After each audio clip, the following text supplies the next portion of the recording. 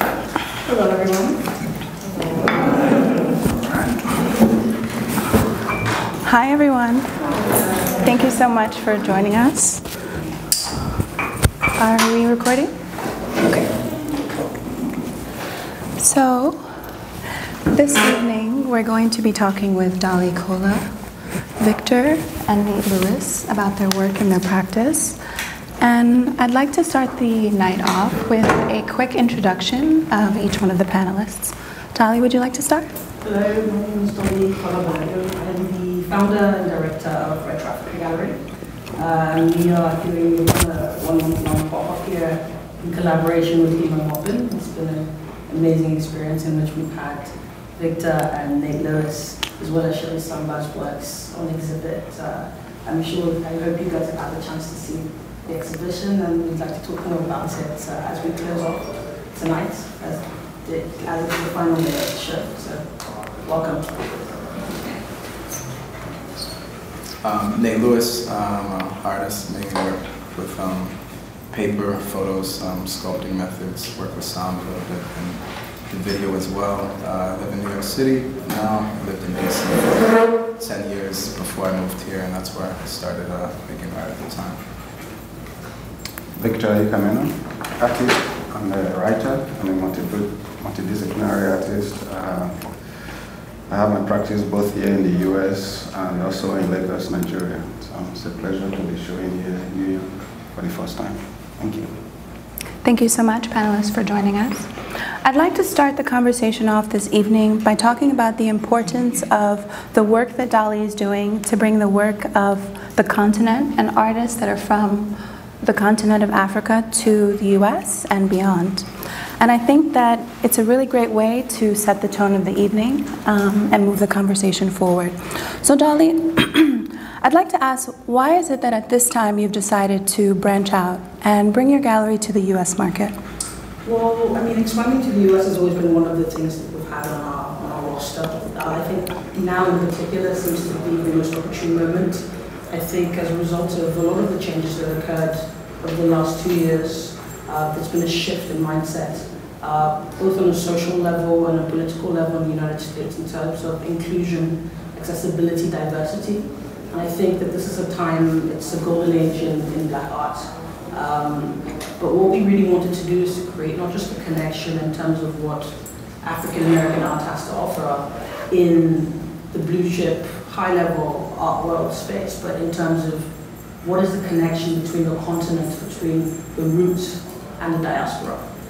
There seems to have been this diversion and this disconnect between African contemporary art and Black art.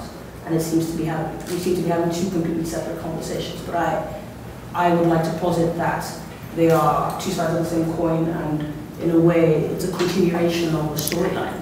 That diasporan art is part of the continental social fabric. It's part of our cultural heritage. It's part of the conversation of the future and the past. And a lot of contemporary African artists today are talking about looking back to heritage, looking back to the past in terms of re-examining what contemporary art means to them today. And that past is a shared history that we have. It's one that I would like us to continue engaging with, and I think that this is just the beginning. I would love to see more diasporan relations, continental diasporan relations between the continent of West Africa, West Africa, East Africa, the Southern Hemisphere of the African continent, and yes, African Americans, but also the Caribbean, Afro-Latinos. There's a lot of conversations to be had, and I think that this is just the beginning of many of them.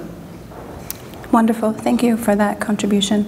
And to the artists, I'd like to talk to you a little bit about your thoughts of bridging the gap between the continent and artists of the diaspora, and some of your personal feelings and opinions about how do we make that link back to the continent, back to our source, but how do we also connect with where we are? Feel free to start. Anyone? Yeah, so I guess it's interesting to think about the conversation. For me, my family roots is from Trinidad and Barbados, but I've lived in the United States my entire life, so, thinking about African American versus in the diaspora, but, ultimately, we're all African. So, I mean, I've been shaped by living here, but I have roots and I have family, from the islands. But so it just interests me to think how it ends up, if there's a specific thing in my work that manifests, like from, like where I'm from. But I think the importance that I see is just thinking about the ways in the history of things, really. And I think here in the United States, we're just trying to trace back the roots, to Africa, and they're trying to trace the roots back, within themselves. So we're all doing a lot of the same work, just in different time zones and different geographies, but it's all uncovering, feels like it's like all uncovering and uplifting just history that has just been hidden from us, the truth within it. It sounds a lot like you're talking about soul searching. That there's almost this global soul searching among perhaps African people, among black people, among people of the diaspora who have left their roots to end up somewhere else and are trying to understand the link between where they come from and where they are. Yeah, absolutely. And I think I like identify and see it within music more than anything. We talked about that recently. Yeah, I see it within that more than anything, and I can trace that more than anything. My antenna connects to that more than anything and understands that more than anything. And I think it's more. I think you can actually see that language, in music more than anything, especially if you trace back the time of now to and the different genres, within music, and then tracing it back, to Africa. And yeah. Victor, what are some of your thoughts about the question? Finding that link between the continent and coming to the U.S. As someone who is Nigerian-born, who lived in the U.S. for many years, and has straddled both worlds, which is a very different experience than Nate. Yeah. Thank you. You're welcome. Thank you, Nate. I'll start off with that strand of history, because whereas Nate... Can everyone hear us? Can everyone hear? Okay. In the back? Yeah, louder? Louder? Hello. There you go. Louder. All right, when you're at Chelsea, we can throw it up a little bit if you want. But like Nate said, whereas he's kind of drawing the link in music, from my own beginning with somebody that sees history as material, not just an abstract material, but actually physical material. I draw my own from literature, because historically, when you look at that strand, when you look at that bridge, a lot of the past writers, Langston Hughes actually traveled throughout Africa because he had the opportunity of being a ship worker. You look at people like James Baldwin, you look at Maya Angelou, so there is that going back, that seesaw, going back, borrowing from where you are coming from, which the word borrowing is not the right word. The word is just kind of assessing your inner self, because you don't have to do that much to be yourself, as a black artist, wherever you are, wherever you find yourself. There's a lot of that DNA in you that you are going to resurrect and all of that. But with what we are doing right now, we are building off of what has been built before, creating that bridge to continue a more generational conversation for somebody like me to be showing with Nate as well, as well as Jerry Sharma, who is not here today. It's a continuation, it's a strand, so at some point it gets broken, you have a valley like this, then we start building it back up again, so sometimes it's quite exciting, sometimes it can be a bit hectic. I wanted to put a question to each one of you about the idea that we're going through a Black Renaissance, we're going through a period that's just a fleeting moment, and black art is selling at a rapid pace, at a rapid price, and it's speaking to either a moment in the art industry or what? Well, it depends. I mean, I think it's for us to determine whether or not it is just a phase, or if we're building roots to ensure that it's sustainable. I mean, the question doesn't have an easy answer. The solution lies in each of us, and that lies in both the artists but also the institutions. Now, as a gallerist, my job and my curatorial portfolio is primarily contemporary African art and the diaspora. But what I do essentially is to elevate African and black voices to a global platform. I do that from the vantage point of being an African gallerist and curator, but our goal is to expand beyond our immediate horizon and to build institutions and branches all over the world in order for it to be accessible. The only way we can ensure that it is not a phase is by ensuring that we also build the institutions, the platforms, the ecosystems, locally and internationally, to ensure that we are not held hostage or relying on Western platforms to give us access. Now, I'm happy that Western platforms are giving us access today as a result of agitation, as a result of people demanding for their rights. But for how long will that last? How long will a sense of shame or guilt resonate in the minds of collectors, patrons, curators? At a certain point, the conversation will shift to something else. And then what? Will we knock on the door again and ask them to let us in? No, the question is not. The door is open.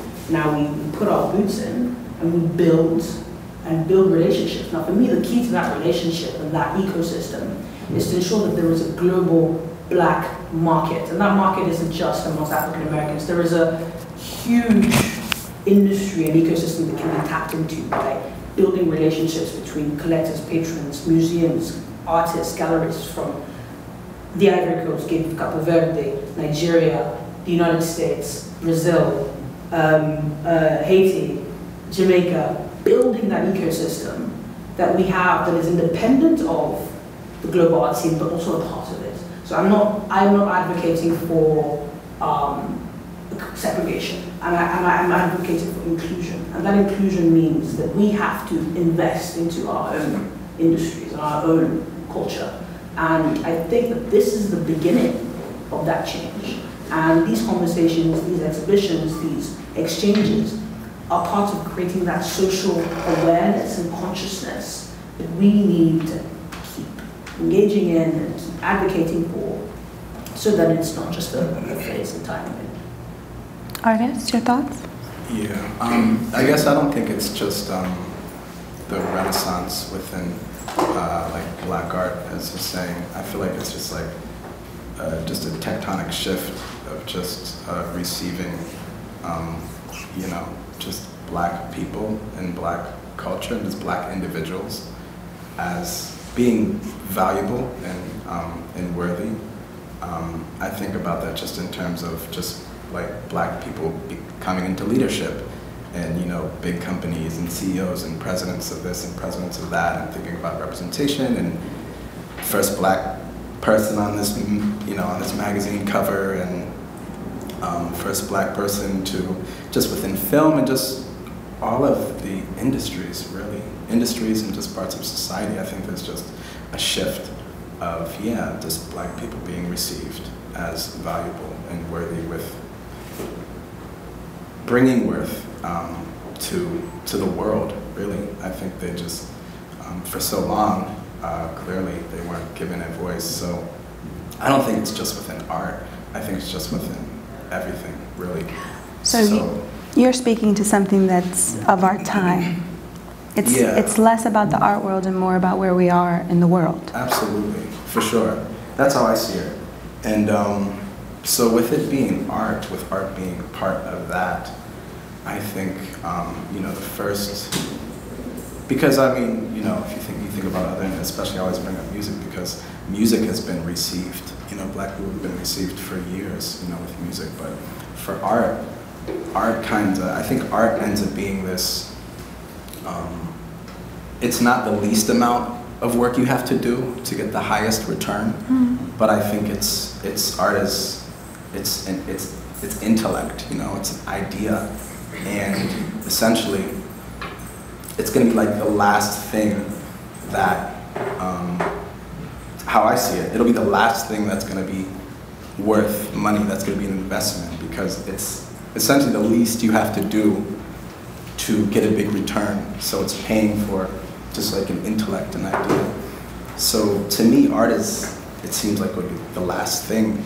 And right now, you know, with it, I think the first thing that happens with that is representing, you know, figurative work being a big thing right now. It's like the first thing that artists are going to make, and the first thing that's going to be received is the most basic thing of representation of who people are. So I think this is just the very beginning. And because now that there's an audience, you know, and now that people's ideas are being deemed worthy in their minds and their culture, I think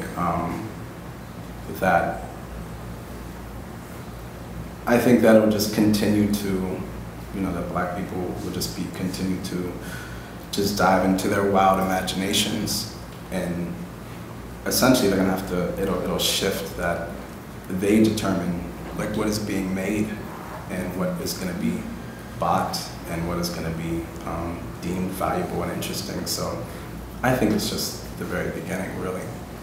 Victor? I think there's always a movement in the art world, you know, so almost like a clockwork. And when that happens, how do you mine it, you know? So what is exciting about it? I mean, like there's this term that is often used every other decade, like African Rising. You see on big magazine, African Rising, African Rising. And I'm like, I don't want to hear it anymore, you know, so I've heard it for way too long. But what is exciting about these times, because I've you know, if you study the movement or study the market and look at it for a while, you realize that what we didn't have yesterday, what we didn't have 2 years ago or 3 years ago or 10 years ago, we're having them now. We're having art historians now. We're having critics now. We're having, whereby you could only count Temagodian and a few others before. You have multiple curators now that they built, that looked at her and say, oh, here is somebody that we can reference. So now you're having people that can be, you know, before you won't be able to do that. Now a kid can stand up, a Black kid can stand up and say, okay, I'm going to be the president of America, and the mom is not, the dad is not going to say, my friend, get out of here, you know. So, you know, so because there is a precedent, you know, to that. So there are a lot of, when we're talking about building institutions, we are talking about human resources actually, not necessarily like we're going to rebuild the Met or we're going to rebuild the, of course, I mean, you can expand the museums, but what we are talking about is that, what are the humans? I mean, like I always said, Black people have always made art from the beginning of time. You're not going to lack that in any way or format, be it in music, be it in visual art, be it in dance, anything you can think of. But how do we harness those things? How do we make those things more last longer, and the people that are actually doing it at that particular time benefit from it at that time? Not because if you have already departed, then somebody has the rights to your catalog, somebody that didn't sweat, you know, meanwhile he died in an abject poverty because there were no people, there was no good manager, there was no good accountant, there was nobody to look after that person. Then, you know, that is just washed away. Then somebody is waiting, sitting on that catalog to benefit from it 20 years from now. But now we're building those ecosystems, and everybody is buying into it. Like Dolly said, we don't want segregation. I mean, like, you can't suddenly create red lines. Okay, we want to have global conversations. Okay, if we're talking about contemporary art, we shouldn't be like, oh, African contemporary art. Yes, of course, I'm an African. You know, I'm Nigerian. You understand what I'm saying? But how much of pigeonholing is that when you use that language, when you are criticizing the work, when you're looking at the work? You know, I went to Met a few days ago and I saw an ebony wood head of what you would typically think is an African mask. Or an African sculpture, right? The first thing that will come to you is, oh, is this a cutlet? No. You look at it, and when you look at the caption, you realize it's Alexander Carter, who is completely referencing African art. So how do we position certain things like that and all of that? So what we are saying is that let's not draw these lines as much. The same way you will create monographs for an artist from Chicago that is white, or from China, or this thing. Let's have a level playing field as much as possible. It sounds like what you're saying is, let's not do what those who have oppressed us have done. Yeah. Let's not continue in the legacy or the tradition of oppression, but let's do something different. I'd like to move the conversation to the idea of the Black and/or the African artist having to self-educate, because the way art is taught in such a way where when you learn about contemporary art in America, in order to learn about Black art in America, you have to take classes for Black art specifically. Typically, Black art in America isn't taught in an American art history class. It's taught in a Black art history class. Can you speak to your thoughts about that, or why that might be problematic, if it's not painfully obvious? I mean, I guess I'm thinking about it in different, because I didn't go through. You're self-taught, yes. Yeah, so I don't know what it was to be taught that way. Right. And, you know, yeah, I don't know what it is to be taught, because I'm self-taught, didn't. How did you begin to learn about art? How did you begin to discover Black artists? Did that happen? It did, yeah, just contemporary Black artists when I started like paying attention to art, like in 2012, 13, yeah. What was that journey like for you? It was,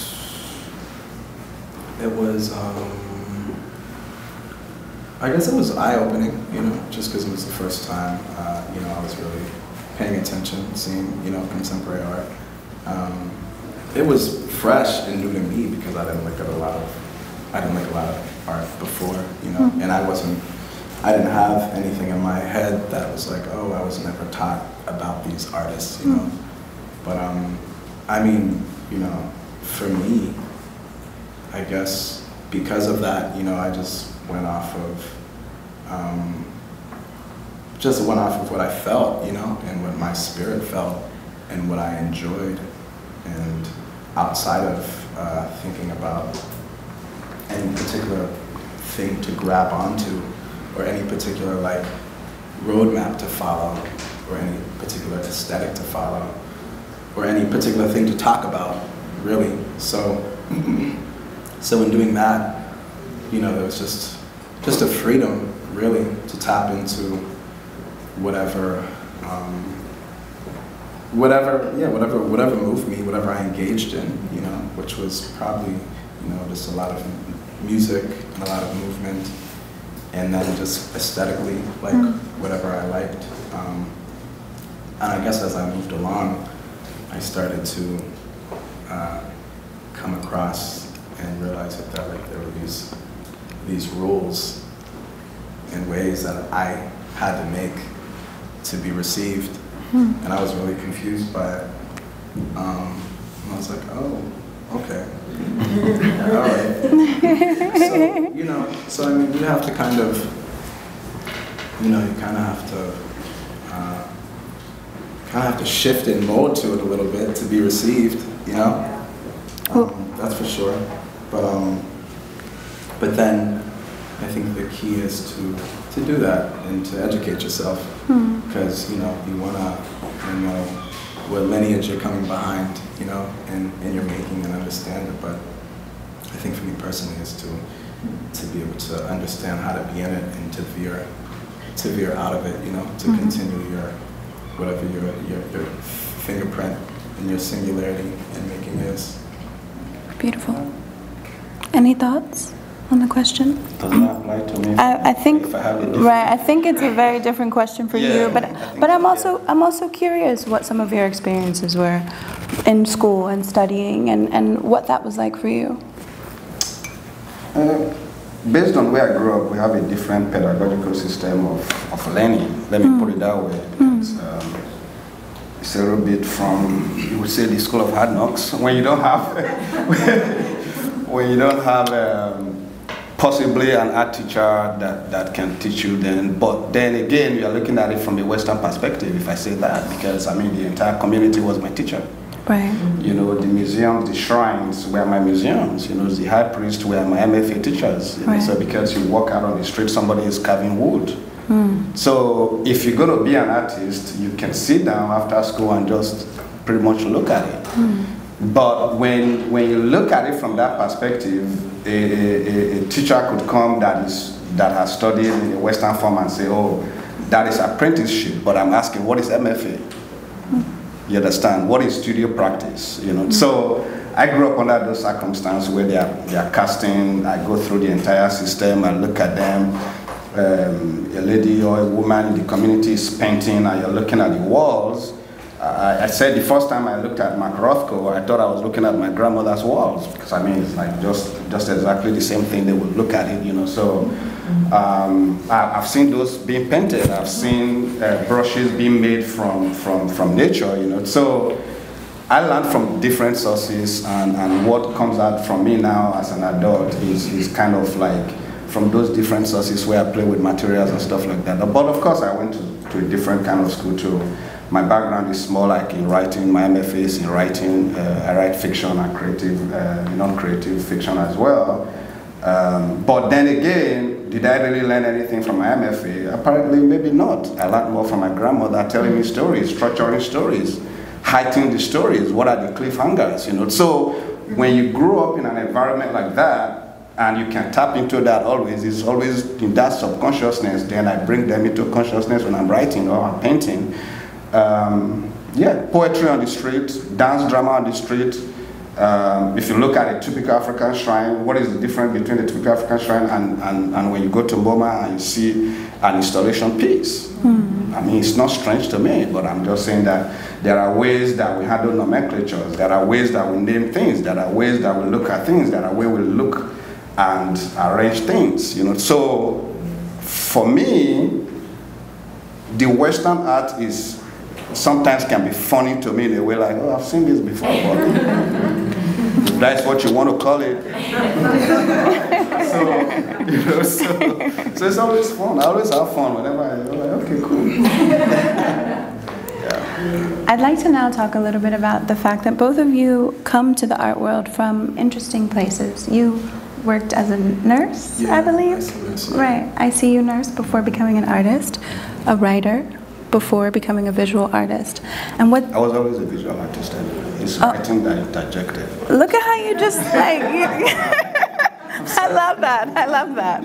So please tell me, both of you, a little bit of your journey into visual arts, and how did you come to creating? Yeah, so I came into drawing in 2010, just doodling while I was in a nursing class, actually, just to try to stay awake during these classes. It was like when I started working in the ICU. I concentrate better when I do it, though. So, yeah, so my sister saw my doodles, and she was like, these are pretty good. And she gave me a book. I learned how to draw. And then I think the first significant thing within that, while I was still working in the ICU, I started working with electrocardiogram rhythms of patients that I took care of. The strips, the receipt size strips of their heart rhythms. My sister, she worked with paper as well, and materials, so that's kind of why I got interested in materials and paper. And I made like individual pieces with them, and that was like me. I was like, oh, I'm making conceptual art. But it was a, you know, I was convicted to work with those strips, you know, because I loved, you know, my job. I loved what I did, and you know, I was really present with it. So there was nothing else I wanted to do besides make work with, you know, people's rhythms. And from there, I made maybe like 5 or 6 of those pieces, and like 8 months later, maybe I looked at them and there were like dots on them, just blemishes, because it wasn't archival. It was like this chemical thermal paper. So then from there, I was like, oh, what am I going to do? This is all I want to do is make work with people's rhythms. Like, it's over for me. And a good friend of mine, and mentor, Stan Squirrel, he told me